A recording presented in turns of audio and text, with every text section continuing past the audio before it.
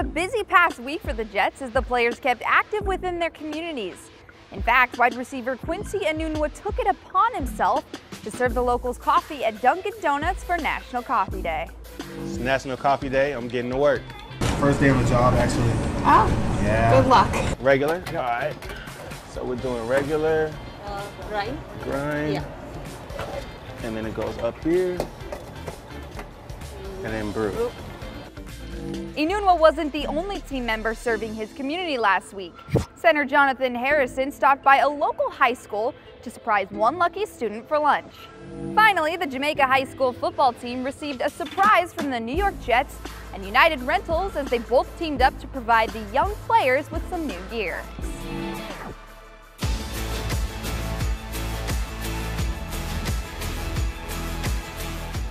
At United Rentals, we live and work safe every day, and we're pleased to present this on their behalf to keep your players safe every day.